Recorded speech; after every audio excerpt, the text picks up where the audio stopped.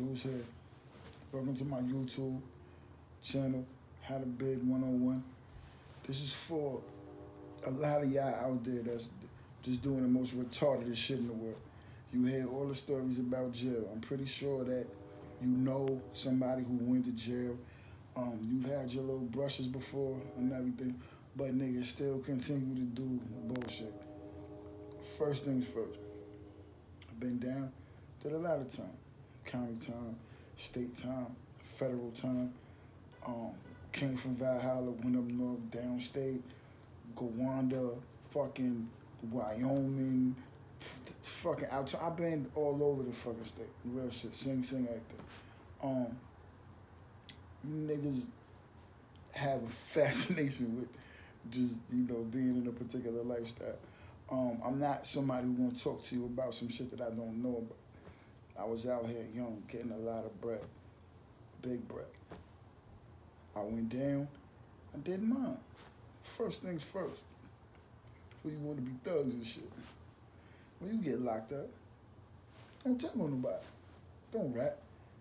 Don't sign nothing on yourself or nobody else. They sit you down in that little thing, ask for your lawyer. They'll give you somebody. If you don't have your own, you get your phone call who you gotta call, get the process to roll, and take your little bum-ass bullpen, sit down on that hard-ass bench. It's your time. It's time to go. It's time to go. Now, they usually try to break you how you sit in this little dumb-ass cell all night forever till you get arraigned, and then you go to your county or wherever you go.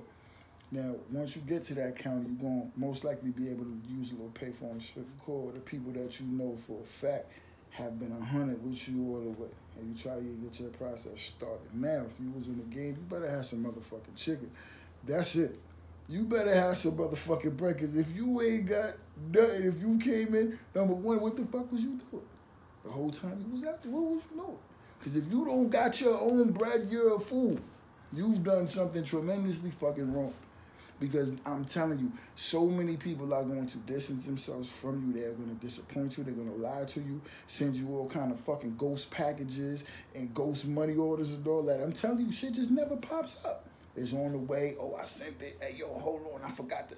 It's going to be a whole bunch of dumb shit that you don't want to deal with. So have your own money. Have some bread somewhere in the cut that you can send somebody that you trust to go pick it up, do X, Y, and Z, make sure that all of your affairs is right. This is what you want to do. This is what you want to make sure that you have done. Now, when you get down to your county spot or whatever, 9 times out of 10, you're gonna see people that you might know in terms of like not only prisoners that's there, but CEOs too. Don't fucking put them on the spot. Don't, because you don't know who's watching, and you could fuck your own thing up jumping out there like that, trying to make it look like, oh, nah, I fuck with son or shorty, I know her, she from the block. Don't do that. You wait. You wait until it's low, and you can say whatever you gotta say to them, and they're gonna do whatever they're gonna do for you. But you don't want to put yourself in a place where they'll make sure that never happens. You know what I mean? You don't jump out there and do all the extra shit right out the gate. You be easy. You get to where you at. Now, when you get to wherever you're going, peep the landscape, peep the layout. See who's there. Now, if you in a familiar place, or if you in a place that is close to where you from, or whatever, 9 times out of 10, you're gonna know somebody who's there. Now, if you trust this person, yo, what's up? What's shaking? They gonna put you on how shit is moving, and then you just get in where you. But what you don't want to do is let your emotions and the feeling of, damn, you just got bagged and all of this shit cloud your fucking judgment or cause you to do irrational shit because you already starting the fucking bid on the wrong foot. You understand? Number 2, pick your friends, your associates. Don't let them pick. Don't let people fucking pick you because people have all kind of ulterior shit going on. And I'm going to tell you what niggas do, right? Spanish people, like, you'll notice this, right? When a Spanish person come into jail, all of the Spanish folks, they gather around, they check on him, make sure he good, make sure he eat, give him food, shower, shoes. They might have a fucking bathrobe for him and all type of shit. Them Spanish niggas is not like us, right?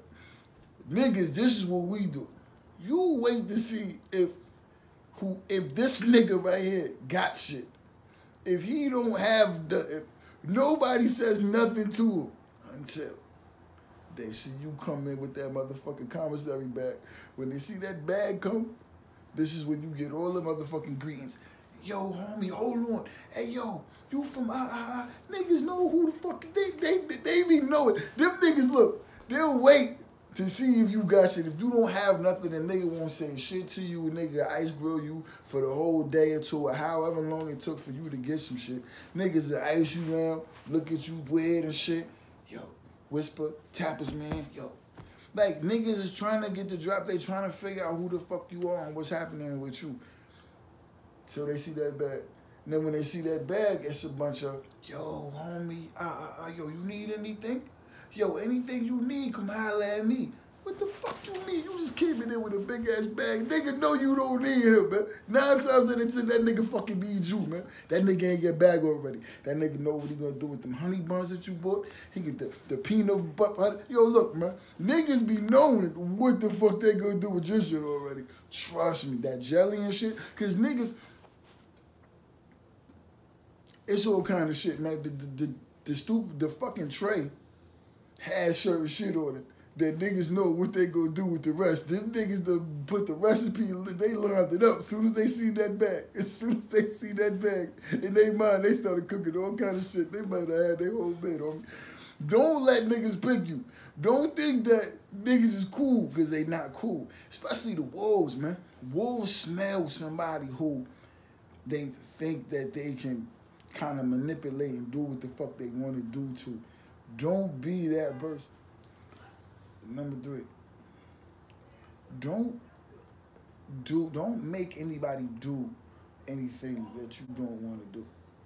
You have to drag your nuts. You have to stand up for who the fuck you are, so niggas can know and understand that you not gonna be pushed around. You not gonna have shit dictated to you.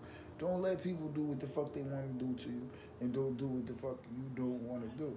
If you're not in a fucking game, don't get in a game. Do not become affiliated with fucking nothing.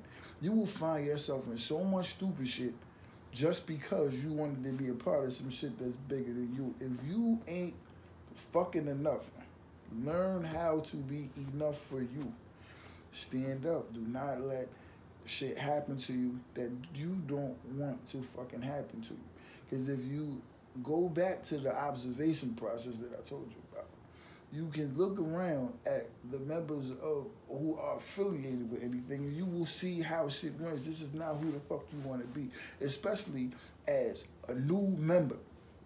Blood, Crip, Latin King, Yetta, Vice, whatever the fuck. When you come in, you are at the top of the list on who's about to do some dumb shit.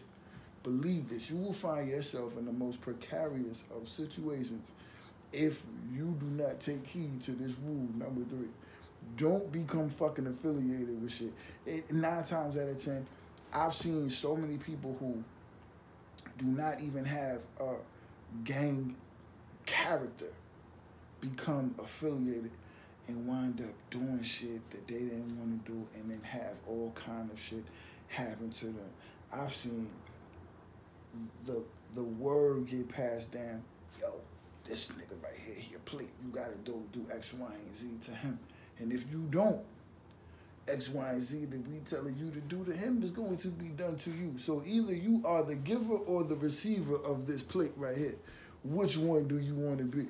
Now, for somebody who's this type of shit is not in their character, them niggas know they prey on certain people. Because if this kind of shit is in your fucking character anyway, niggas ain't even fucking with you like that. They not coming to you with this shit because they have a general idea from the way that you move that they can't do this to you. Don't be the person that they feel that they can do this to, because this definitely will be sprinkled on this plate right there, handed to you like so. And what you do with it, then at that point, it's gonna be on you, fam. So don't fucking get involved like this, especially if this is not the fucking person. If you don't even have this type of shit in you, don't be this fucking person. Don't see this shit and be like, yo. Don't let them trick you into feeling like you're going to be fucking protected. Don't fall for this shit. Don't fall for this shit, because if you's a bitch ass dude, you gonna be a bitch ass dude all the way through, whether niggas is on your team but they not, bro. Because it's just gonna be a different group of people that's doing the shit that you let them do to you anyway. You understand what I'm saying? Fuck with me now. A nigga knows some shit. Fuck with me now. I done been down. I done been around all type of shit. I've never come home blood. I've never come home fucking crip. I've never come home fucking nothing but who I went in their ass. This is a fact. I never came home with my motherfucking face cut. I've never come home with no goddamn stab wounds or nothing. I have my shit when I'm there, and it's real. It's just real shit. Don't fucking do shit you don't want to do, and don't become affiliated with shit that's not for you, Holmes. Rule number 3. Rule number 4. If you are a person who had their shit in order and had some fucking money when you went to jail, or you have people taking care of you when they make sure that you're okay, don't let people use your shit. Because what happens is you might have to either seek some kind of compensation for your shit when you don't get it back, or you might have to jump the fuck out there and fuck your whole bit up trying to get your shit back because somebody doesn't want to give your shit back. They felt fucking entitled to having your shit when you let them borrow it. When you let them hold that shit, they just felt inclined to tell you that that shit was now their shit. And now you find yourself with your back against the wall having to do some shit that you didn't plan on doing just because you was trying to be nice or trying to be cool. If you fortunate to have shit, keep your own shit. You'll have your own shit. Then you won't find yourself looking for shit from other people. Because you don't want to do that either. You don't want to borrow people's shit, because now if some shit happens to their shit while you had it, they want to know what the fuck happened, where's their shit, and then all kind of price tags might get put on this shit. What the fuck you mean? This shit was a pair of fucking headphones. How this shit cost $200? But now what you gonna do? You gotta fight. You gotta do some shit you ain't want to do because you had borrowed somebody else's shit and now something happened to it. Leave nigga shit alone. If you don't have the shit, fuck it. Do without it. You're gonna do without a lot of shit while you're in jail. Believe that. This shit right here is definitely not something that you don't know how to be without. Leave niggas shit alone. If you got your own shit, don't let niggas use your shit. Just keep what you got and ride out, man. Rule number 5. So motherfucking important in the joint. Mind your motherfucking business. If this shit has nothing to do with you, stay the fuck out of it. Stay the fuck away from it. Don't try to break up shit. Don't try to mediate shit. Don't try to clarify shit for nothing. If it's not fucking pertaining to you, if somebody didn't come directly address you and fucking wrap you up in some shit, or you don't have to do anything on your own behalf, mind your motherfucking business. Don't get involved. Yo, this is my man. Hold on. 9 times out of 10, you don't even know these niggas. Don't fucking get involved in shit that has nothing to do with you. Do not comment. Do not try to make sense of any of this shit. Do not try to clarify. Do not try to exonerate a motherfucker. Don't try to do shit. Turn the other way. Watch what the fuck is happening over here. Do not get involved with shit. Mind your motherfucking business. I'm telling you, this is going to go a long way for you. This is probably the fucking chief rule. This is the primary keep your ass out of stupid shit rule that there is. Mind your motherfucking business. Rule number 5.